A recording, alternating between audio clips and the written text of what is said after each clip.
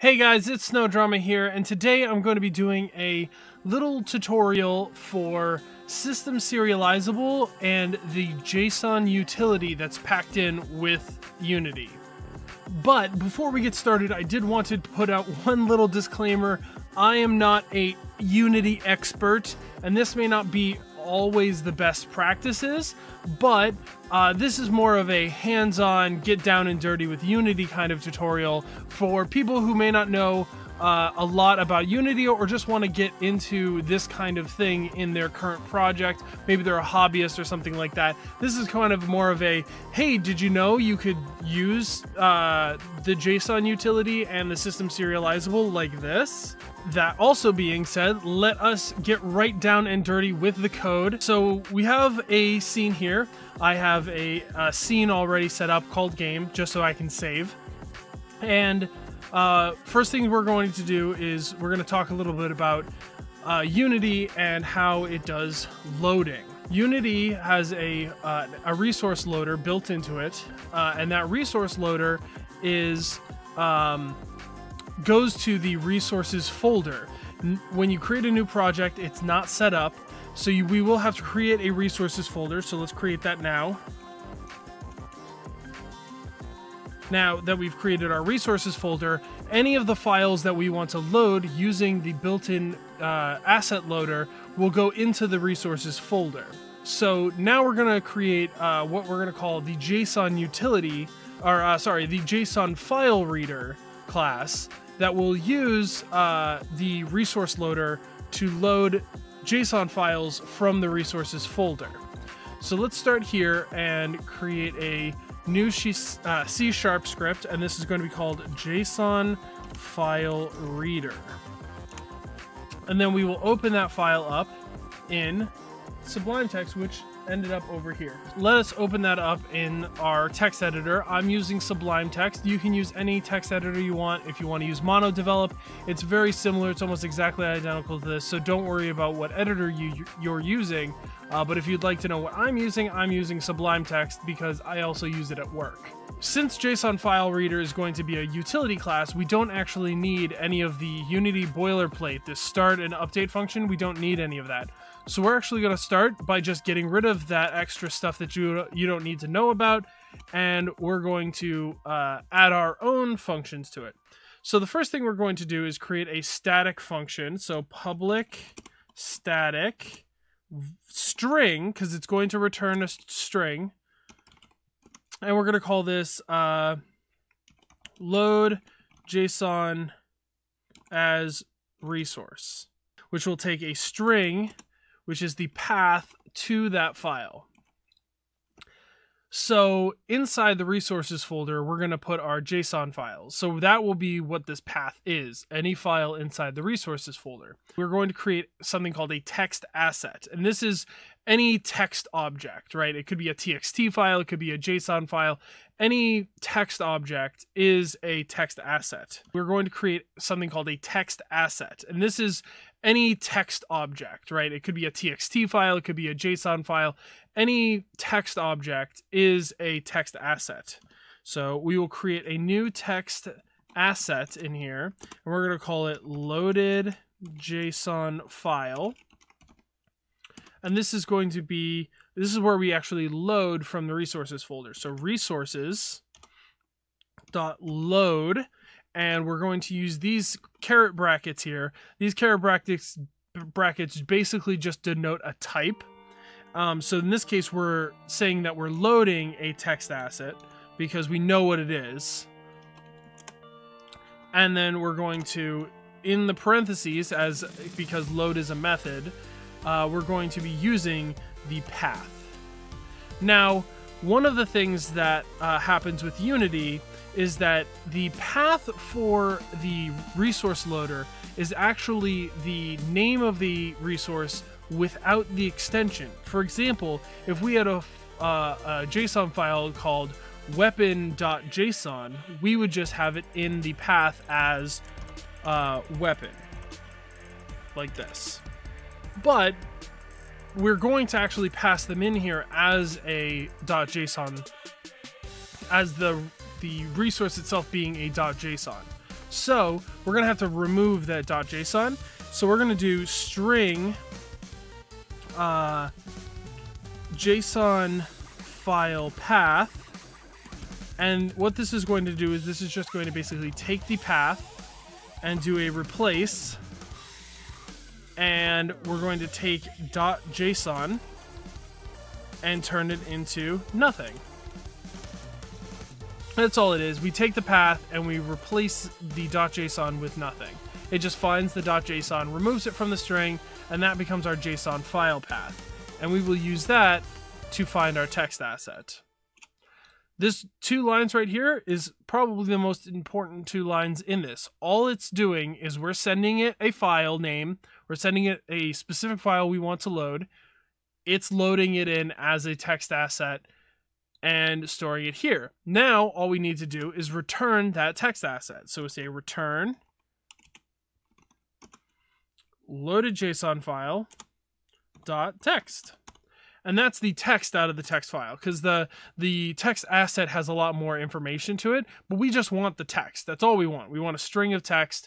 That's all of the content of that file. So that's what this is. All we do is return the text. So now we're going to be loading in a text file into this. In this case, we're talking about Unity, so we're talking about games. In this case, I'm going to, as an example, create a weapon, and it's going to be called a wooden sword, and we're going to load that wooden sword in as an item. So what we're going to do is we're going to come back to Unity, we're going to create a new C# script, and that C# script is going to be called item. Simply put, it's an item, right? So let's open this up, and just like our JSON file reader, we're actually not going to need any of the boilerplate. The reason for this is that an item isn't actually a game object. It is a container for some information that we're storing in a text file. So we don't want any of this game object boilerplate. We actually just want it to be a public class item. Now what we'll do is we'll make that system serializable. We're making this system serializable because what this basically says is that we can do something, we can serialize the item, meaning we can take it and crush it down to its most raw form, aka the values of all of the variables, right? We can serialize it into one package and put it somewhere. In this case, we're serializing it into a human readable format, which is JSON. We're going to define in the item here, we're going to create some public variables that we're going to be able to access inside the item. So in this case, it'll be the public item string item name, public string item description, SC, so we'll say just item DESC, public int item ID. Let's see, what else should this item have? Public int gold value, and then we'll have a public float power. We're not going to call it strength, and for a specific reason that we'll get into a certain to later. So for now, that's all we need. We'll just say it's an item name, the description. So this will be our wooden sword. The description will be flimsy wooden sword. The item ID will be 0 because it's the first item in our game. The gold value will be 10 gold. And then the power of the item will be 1. That's the power of this sword. And it can be these can be any number you want. These can be any item or description you want. But for now, this is what we're going with. So this is just so now that we have a serializable item class, now we need to be able to load these items into the game. So we'll come back to here, and we're going to create a new C# script. And that C# script is going to be called item loader. And we will open the item loader up. Now, One thing is, this actually is going to be a game object because we're going to put it on a game object in our game and use the awake function to load everything into the game. So void awake. And this, if you didn't know, the boilerplate starts with start and update, and for general purpose, start and update are useful. But in this case, I want to use awake because I want to make sure that awake, because awake happens before start happens. I might actually be wrong there. Okay, so I wasn't dumb. Yes, awake is called before, so this is where we assign our values and then we can use them in start and update. We're not going to be using them today, but that would be where we would put our using of the items. Awake just makes sure this gets initialized before anything tries to access it. As long as we access it in start or update, we're okay. Awake always gets called before start and will only ever be called once during the lifetime of that game object. So, what are we going to do in awake? We're going to actually load this item. So let's just say we have a item here. So we're going to say public item. And this was an interesting thing. So the main reason I did this tutorial is because I saw some people talking about how they had just found out about system serializable and how cool it was. So we're going to create a item, my item, in this item loader class. Save it. We'll go back to Unity real quick and show right off the bat what system serializable can do for you. So let me load this in. So now you can see that I've added the item loader component to my game object here. What this basically allows me to do is it allows me to see, you can see that I have a name, description, ID, gold value, and power listed here right in my script, right? So a serializable component like this would actually be able to show all of its values in the editor, which is also a huge benefit to this. And that's what they were talking about in the video that I was looking at, that they were talking about system serializable. But I wanted to go one step further and add some new functionality to your repertoire of use cases for that. So now we can see that the item shows up, so we're going to want to load something into that item. So the first thing we're going to do is we're going to, on awake, we're going to get a string called load my item. So we're going to load the text from an item JSON file into this string. So this will equal our JSON file reader dot load JSON as resource, and we will give it a path of items, say weapons, wooden sword dot JSON. So that's what we want. We want to load items, weapons, wooden sword.json as a resource into load my item. Or yeah, it should be my loaded item. So next up on our list here, JSON, I misspelled, JSON file reader. There we go. So now that we have our static function in JSON file reader here, called in this, it will automatically load this, and we can determine that by saying debug.log my loaded item. So, but before we do that, we're gonna have to create this. So let's go to our resources folder here, create a folder called items. Inside that, create a folder called weapons. And inside this, we will create a text document. So I'm actually going to do that over here because it's kind of a pain in the Unity editor to create like regular text assets. So we're going to create a new file here called wooden sword.json. And inside our wooden sword.json, we just have a blank file. So inside our wooden sword JSON, we could we want it to match all of the items in here.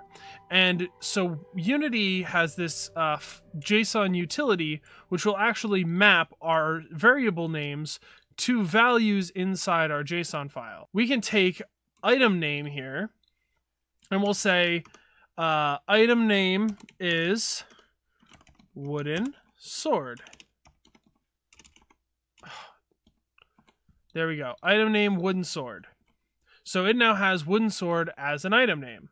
So when I read in this file, it will store wooden sword to the item name variable. So let's go through this real quick and add the rest of these.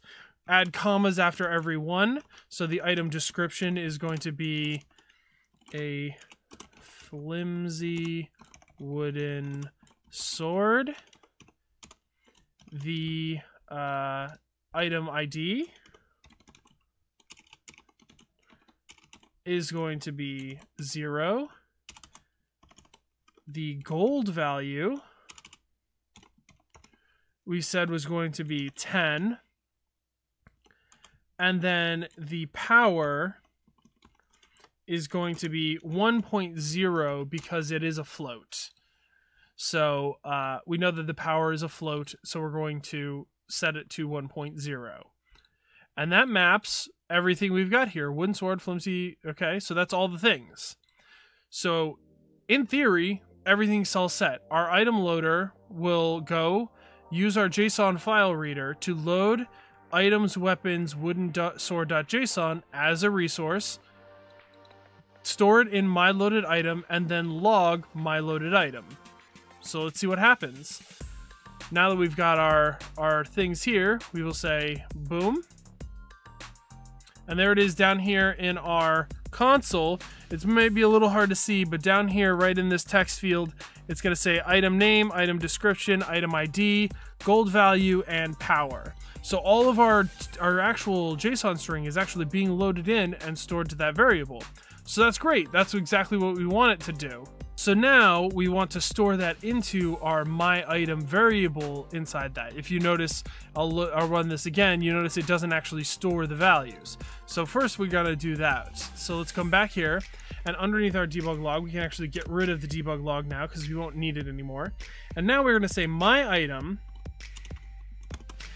is equal to, and now we're going to use the JSON utility.